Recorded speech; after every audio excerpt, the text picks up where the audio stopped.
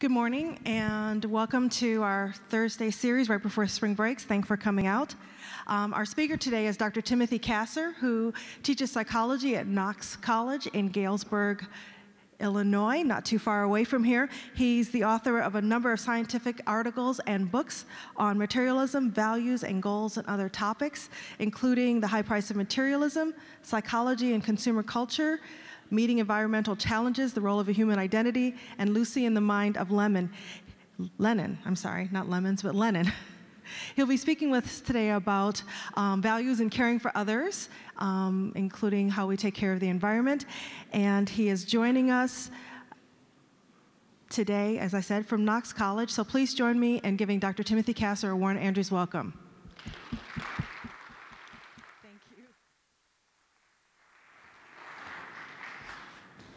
Well, hi, everyone. Thanks for coming out. I know that spring break is beckoning, and I appreciate you coming this morning to hear what I have to say.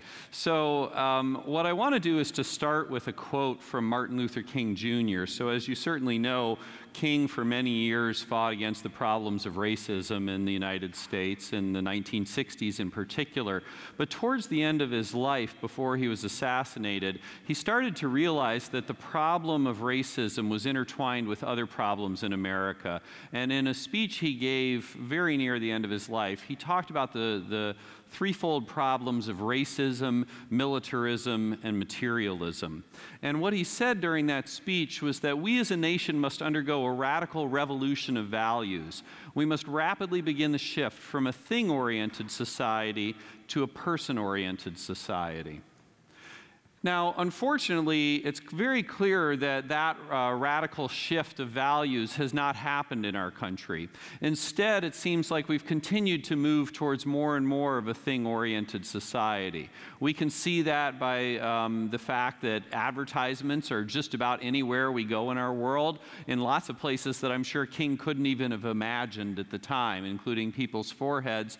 And as this shows, even on people's report cards. So this is the report card envelope that children in Seminole County, Florida brought home. And those of you sitting in the back, I'm sure probably can't see. Down in the bottom left, there's Ronald McDonald there. And what it says is that if you got all A's and B's, had good citizenship, or had good attendance, you could bring this report card envelope to the local McDonald's and get a free Happy Meal. Okay? So we can see the increase in the focus on a thing-oriented society and on consumerism in lots and lots of political discourse. So for example, after September 11th, when our country was attacked, President George W. Bush was asked, well, what can the average American do in order to help the country? And he said, the American people have got to go about their business. We cannot let the terrorists achieve the objective of frightening our nation to the point where we don't conduct business, where people don't shop. 2 weeks later, he was again asked, what could Americans do in order to help the country? And he said, Mrs. Bush and I would like to encourage Americans to go shopping. Why? Well, because in our country, about 70% of our economy depends directly on consumer spending. And he knew that his political fortunes rise and fall in large part on whether or not people were out there spending money. This idea of thinking of ourselves as consumers instead of citizens is not just something that happens via the advertisements or via politics either. It can be seen even in more academic endeavors. So here is a slide which shows that Guy Shrubschul did. He used Google, which has a program on it called an Ngram search, where it can search through lots and lots of material in order to find certain words. And what this graph shows you is the percentage of words in a book that either use the word consumer or citizen from about 1800 until more or less the present day. The red line is the consumer line. And what you can see is that from 1800 until about 1900, it's very rare that people are called consumers. The blue line is the citizen line. People are much more likely to be called citizens from the 1800 until the 1900. But starting at around 1900 and 1910, which by the way is when we first start to see major department stores and modern advertising, we start to see a rise in the word consumer. And around 1970, The word consumer surpasses the word citizen in terms of how frequently it's used in books to describe people. Consumers, of course, shop. Citizens get engaged in their country. So if it's the case that King is right and that what our nation needs is a radical revolution of values, when I think of that as a psychologist and as a scientist, I say, okay, well, what does that mean? What values do we need to revolt against, and what values do we need to move towards? And so what I'd like to spend the next couple of minutes doing is telling you what psychologists and other social scientists have learned about values and goals.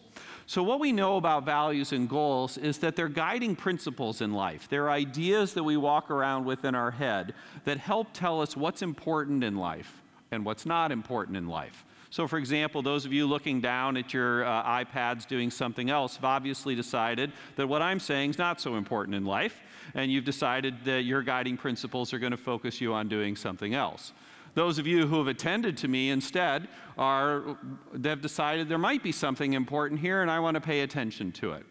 We also have guiding principles in life that tell us what we might do with spring break. So how many of you are going to go and do some volunteer work over spring break, just out of curiosity? Okay? So your guiding principles in life there tell you that what's important is to go out there and to give back to others. Okay? Others of you, I won't ask you to raise your hands, might be going out primarily to have a good time and to party. Okay? That's a different set of guiding principles in life, which might encourage you to go in a certain direction as well. Now, our guiding principles in life end up affecting our attitudes, okay? So if I'm a person who thinks that making money, for example, is very important, then that will affect my attitudes towards certain things, like the magazines that you might give me, or the political ideas that people might suggest. So if people want to cut taxes to keep more money in my pocket, if I care a lot about money, I'll have a positive attitude towards that particular policy. Our values and goals also influence our behavior, okay? So on Friday afternoon at 4 o'clock, I have a choice I can make.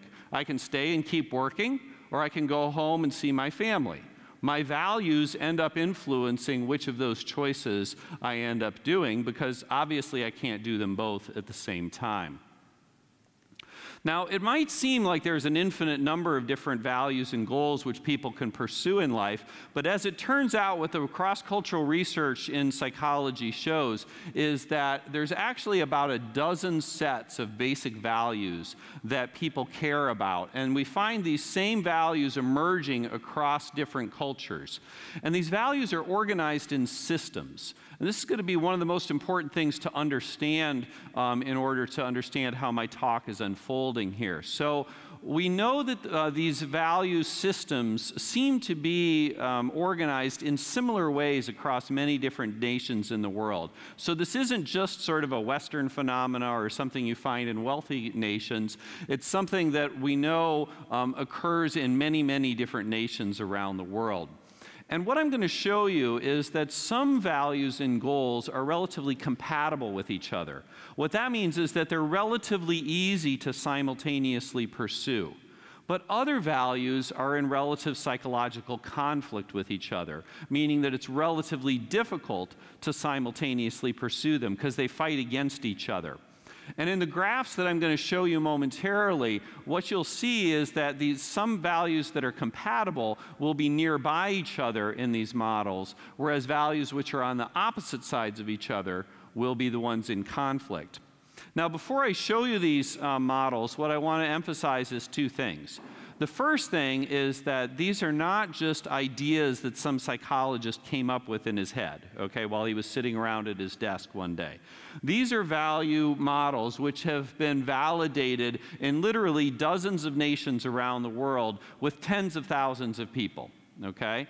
The second thing is that there's a lot more information on these models than I want to focus on today. So just try to focus on the parts that are most relevant and that I point you towards. So if we could get the slide back up there.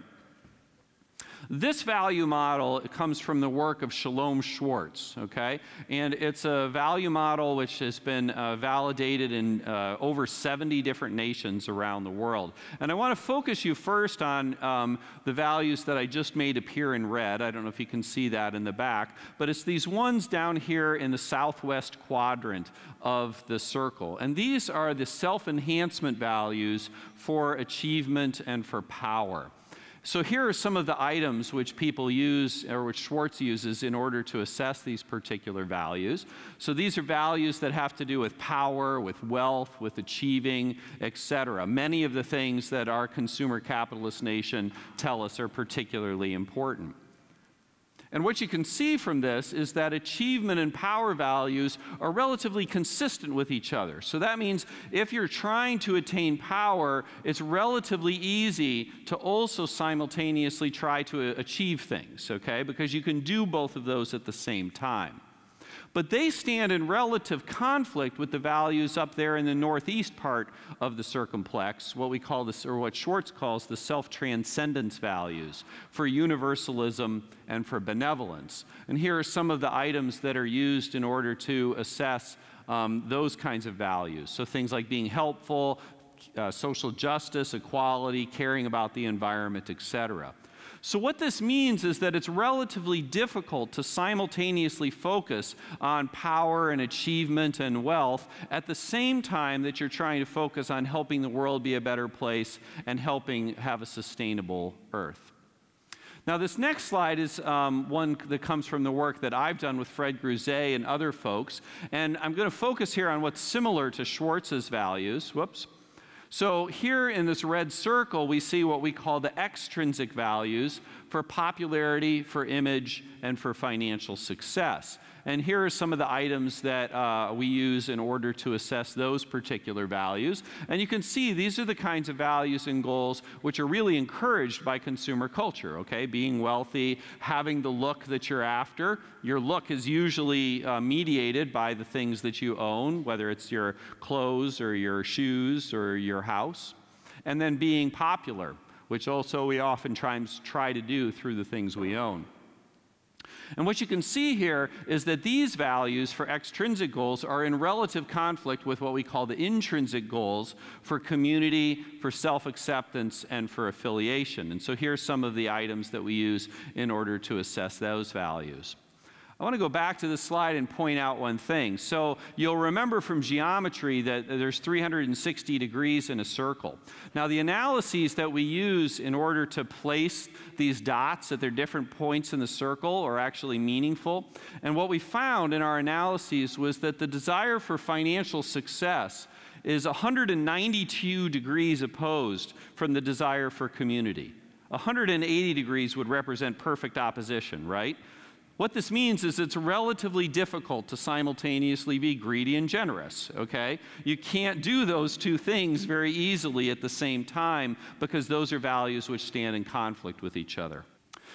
So there are two major applications of these ways of thinking about values and goals that I'd like to focus on next. And the first one is what we call a dispositional approach. And my bet is this is the way that you've been thinking about values and goals so far during my lecture. So this is about like that the value and goal resides in the person. And there are some people who care about certain values and goals. So if we go back to the Schwartz circumplex, I'd like you to take a second here and bring to mind somebody you know who cares a lot about achievement. Just think about that person you know. And now think about somebody you know who cares a lot about benevolence values, which is their family. And now think about somebody who cares a lot about trying to make the broader world a better place. Now that's the dispositional level of thinking about values, and that's an important way to understand values because we know that to the extent people prioritize these different values, it ends up influencing their social and ecological behavior, as I'll show you next. So what we found is that to the extent people focus on those extrinsic self-enhancing values for money and achievement and status and power, they're less empathic. They care less about how other people are experiencing the world. Similarly, the more that people take on those extrinsic self-enhancing values, the higher they are in what's called social dominance orientation. Social dominance orientation is the belief that my group is better than your group, and the reason your group isn't doing so well in life is because your group is stupid or lazy or whatever it is. The more that people believe in extrinsic and self-enhancing values, the more strongly they endorse this social dominance orientation. And furthermore, the more they believe in racial and ethnic prejudice. That is, the more they believe that other people of different races and different ethnicities are not as good as my race and ethnicity. We see similar kinds of effects when we look at people's social behavior. So, for example, the more that people endorse those intrinsic and self-transcendent values, they engage in more pro-social behavior, they help more, they volunteer more, and they also engage in less antisocial behavior. They're less likely to lie and cheat and steal and do those kinds of things.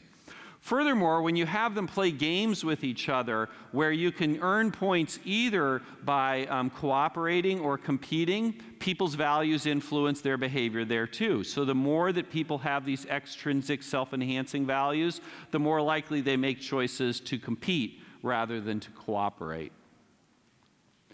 Now, these value dynamics end up also influencing the ecological behaviors. So it's not a very big jump to talk about, well, how do I care about other people? And then think, how do I care about other species? How do I care about future generations that are going to have to live on this planet? And how I treat the planet ends up influencing that. So we know, for example, that part and parcel of what those self-transcendent values are has to do with protecting the world and protecting the environment and having a world of beauty. And those values tend to be de-emphasized by folks who focus on materialism and extrinsic values. We also know that in studies that Wes Schultz has done, when you ask people who are more materialistic and extrinsic why they care about environmental damage, they'll say, well, I care about it because maybe it'll hurt me. Maybe it'll mean that my beach house goes under, okay? Whereas if people are more intrinsically oriented, they tend to focus instead on the damage that the environment might do to other species and to future generations. Furthermore, these effects go on to people's behaviors as well. So the more that people are intrinsically oriented, the more they focus on living in a sustainable way. They ride bikes, so use the kind of bike share program that you guys are starting up. They recycle, they reuse, they turn off lights in unused rooms, etc. And furthermore, they have lower ecological footprints, okay? So they live in ways which are less likely to do damage to the earth. They make choices like being vegetarian, for example, which I imagine many of you are, which is not only healthy, but also is a better way for sustainability. They live in smaller houses, and they make choices with regard to transportation that are healthier for the environment, too. So that's the dispositional way of thinking about materialism and extrinsic goals and extrinsic values. But there's another way to think about this, and this has to do with value activation.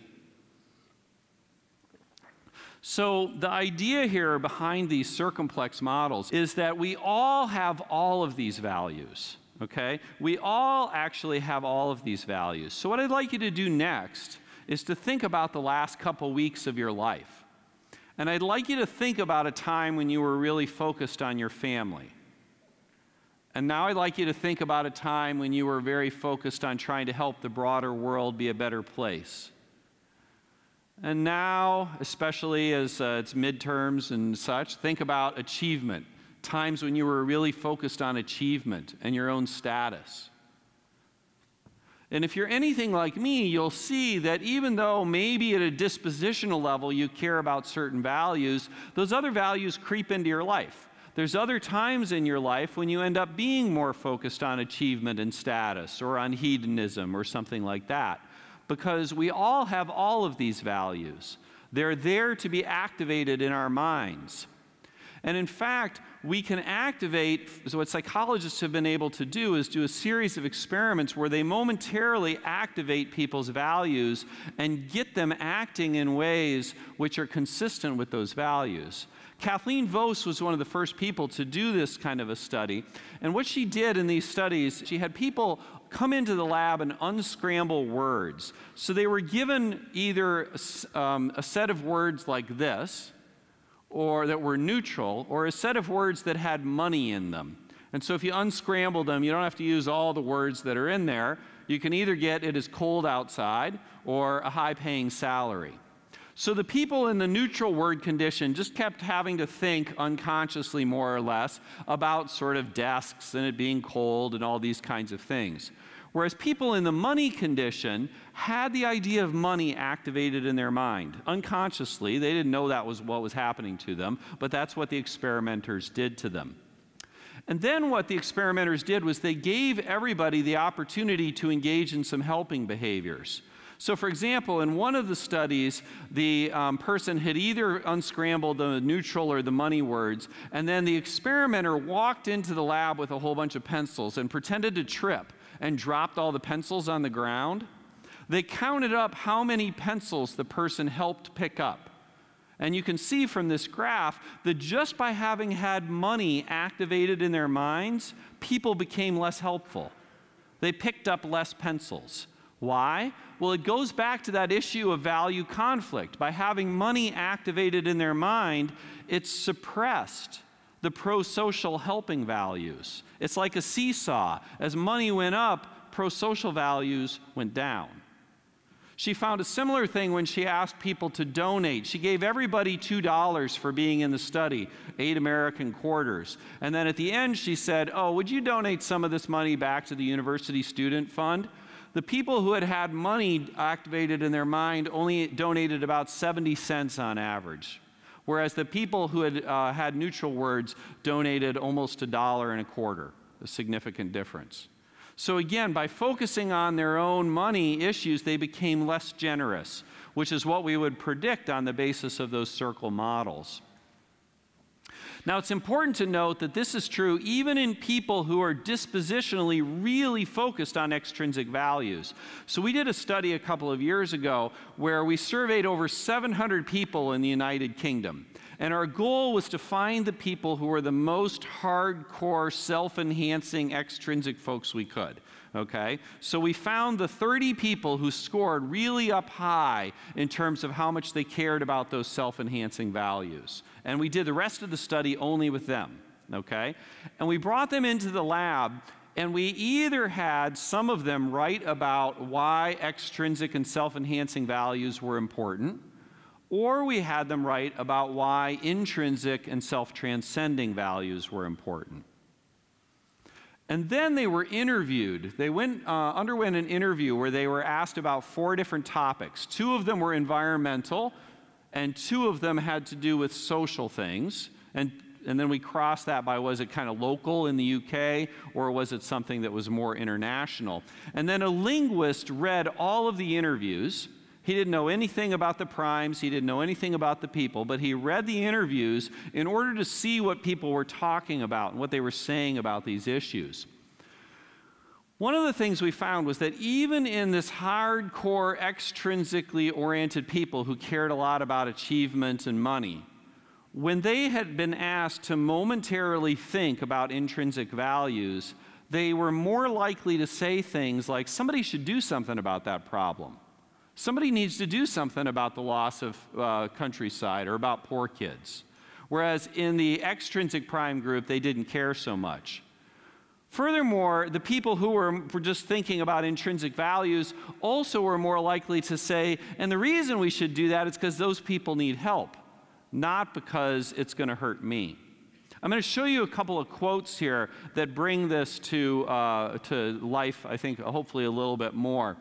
So here is an extrinsically oriented person who's just been thinking about extrinsic materialistic values and who's talking about children dying in poor countries.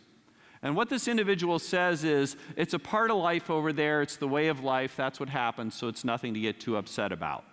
A pretty chilling quote, okay? but a quote that makes perfect sense from a point of view of an extrinsically oriented person who's not so focused on pro-social values. Here's what somebody says about climate change. Okay, what would motivate me? Well, I suppose money if there was a financial incentive. I do tend to switch things off, but that's more of a case of me saving money and electricity than thinking that's going to help the world. So, an extrinsically oriented person who's just been thinking about extrinsic values says something purely extrinsic. It's all about the money. It's not about me trying to save the world. Here's an equally extrinsically oriented person who's been asked to think about intrinsic values for a moment. And when asked about child mortality, he says, I think it's really unfair, the injustice of how some people have loads and other people have absolutely nothing, and yeah, it's terrible. So switches this individual into a social justice mode, into thinking about a pro-social way of understanding child mortality. Here's a quote about climate change from a similar individual. Extrinsically oriented, but primed with intrinsic values. I do think that the earth and the environment is precious and valuable. I think it should be at the top of the political agenda. I think the world we pass on to the next generation, is our responsibility. Had some trouble getting it out there, okay, but was able ultimately to say, this is important. This thing that concerns self-transcendent values is important because that idea lies there within that person's mind and it was just activated. So, if it's the case that we do need a revolution of values, and if it's a case that values are indeed organized in the way that I've been describing, what are some ways forward? Well, this is something I've been writing about for a long time now, and I want to talk, there's lots and lots of things I could say, but I'm just going to talk about a few different things here. So one has to do with spiritual traditions, and the other one has to do with broader cultural changes. So, almost every spiritual tradition that I'm aware of has warned against the problem of extrinsic and self-enhancing values. So Lao Tzu, who's often recognized as the founder of Taoism, said, chase after money and security and your heart will never unclench. Muhammad said, riches are not from an abundance of worldly goods, but from a contented mind. And then, of course, in the Bible, do not store up for yourselves treasure on earth, store up treasures in heaven. So most religious viewpoints seem to recognize this tension, okay? And indeed, if we go back to that circular model that I showed you before, you can see that those spiritual aspirations stand in relative opposition to financial success desires. So remember, 180 degrees is perfect opposition. Financial success and spirituality were 143 degrees opposed. So it's, again, relatively difficult to focus simultaneously on making a lot of money and having a spiritual life. There's a tension there.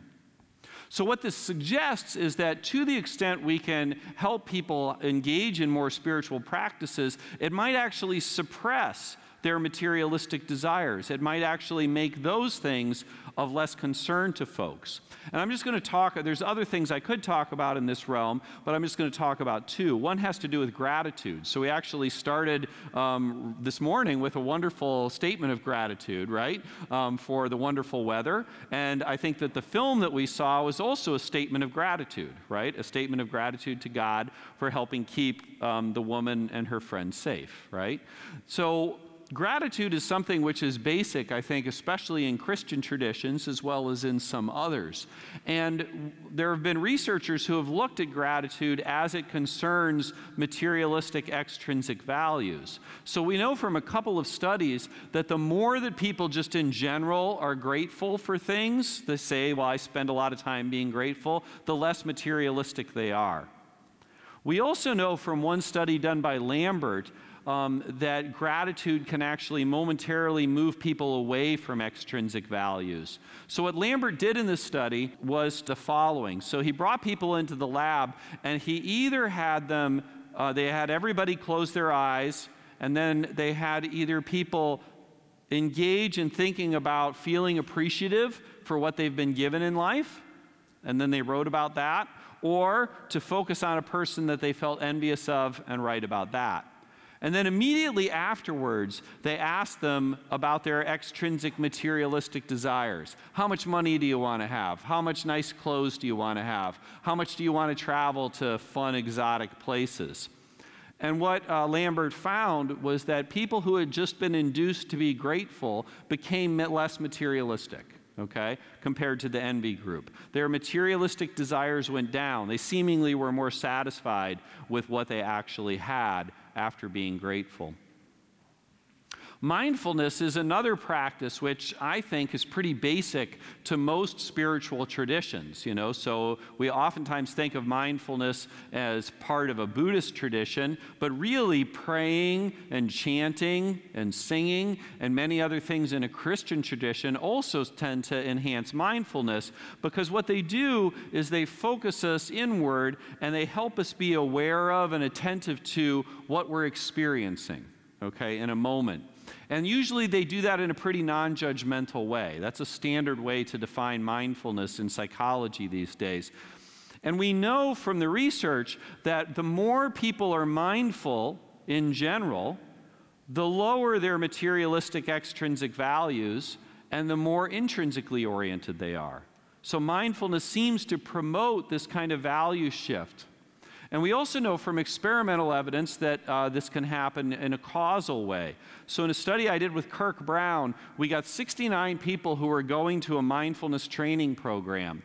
And these people were doing heavy-duty mindfulness training, okay? They were meditating many hours a day for 4 weeks.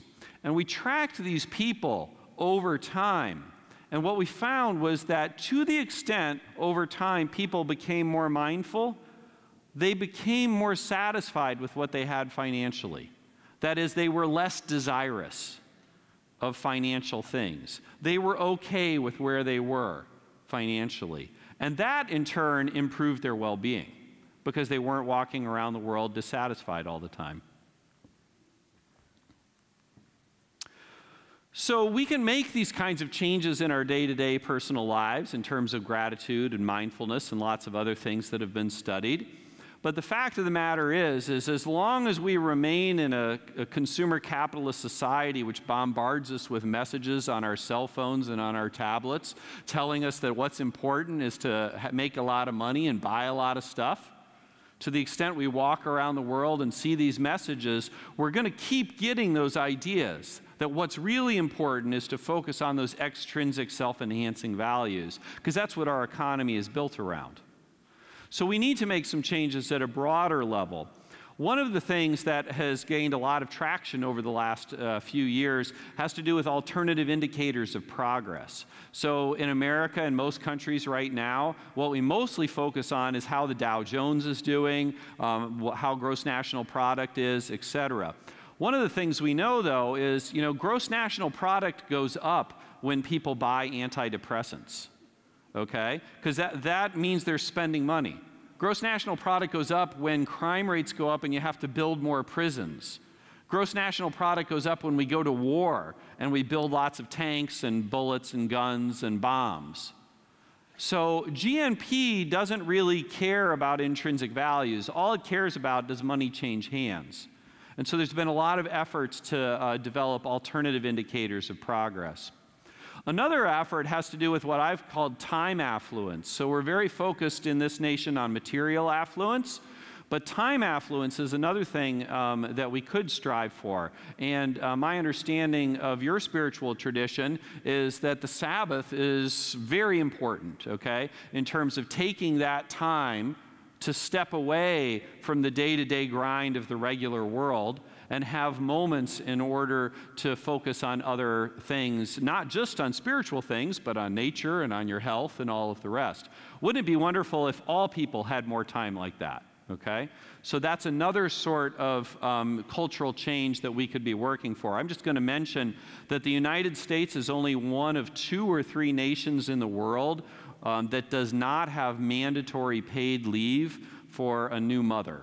Okay, most nations, when a woman gives birth to a child, have, like, say, 2-3 months of paid leave. In the United States, we enforce a leave, but it's unpaid.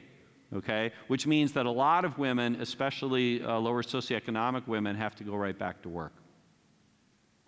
The main thing, though, I want to talk about is children and marketing. So I just got an email this morning. So there's a new Barbie coming out that has a microphone in it so that it records what the children are saying to the Barbie, and then the information goes up to the data cloud, and the toy manufacturers analyze it in order to figure out how better to manipulate that child, essentially, in the future. Okay? This is a new Barbie coming out. Children are worth a lot of money to marketers, okay? And children are highly manipulated by marketers, and we know that children's ingestion of marketing messages ends up influencing their values. So we know from multiple studies that the more television that children watch, the more likely they endorse materialistic values. Did anyone of you happen to go to a Channel 1 high school or Channel 1 middle school? Anybody know what Channel 1 is? Channel 1 is a company that makes its money by going into school districts, primarily poor school districts, says, we'll give you a free television in every classroom. All you have to do in return is to show our Channel 1 broadcast, which is about 5 minutes of news and about 3 minutes of advertising. So what Channel 1 does is to use the mandatory school laws in order to deliver marketing messages to children in a place where they can't get up and leave. Children in Channel 1 school districts end up with a stronger consumer orientation and materialistic beliefs than those in matched school districts.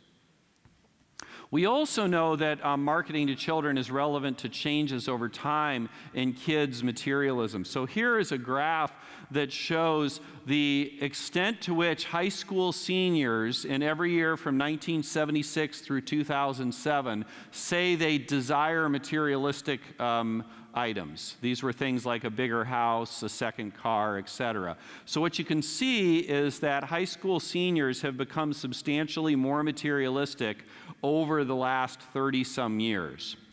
In a study Gene Twenge and I did, we correlated the change in materialism over time with how much of the United States gross national product came from advertising revenue. And we found that the more advertising there was in the economy, the more materialistic kids were. So, how could we proceed? Well, one thing to do is to remove ads from schools and from public places. There are companies that are trying to put ads onto buses, school buses. There's ads in textbooks nowadays, actually, too. There are ways to stop that from happening. Another thing you may not be aware of is that all the money that companies spend on advertising is actually a tax deduction. Okay? So, you know, when I do my taxes at the end of the year, if I make a donation to charity, I can deduct that. I don't have to pay taxes on that. All of the money that businesses spend on advertising, including to children, is a tax deduction. They don't pay taxes on it. We're talking about billions of dollars a year here, folks. So if you tax that at 10%, you could use that money for all kinds of other great purposes, to protect the environment, to educate children, etc. Finally, we could ban advertising to children, as Brazil just did in April. Okay? Other countries had already banned advertising to children. It's been discussed in the United States. It hasn't made it very far, but Brazil just took the big step. So in summary, what I hope you see is that there's a tension between the values that orient us towards selfish, monetary, financial behavior and the values which orient us in a more pro-social and pro-environmental way. It's difficult to simultaneously focus on both of those.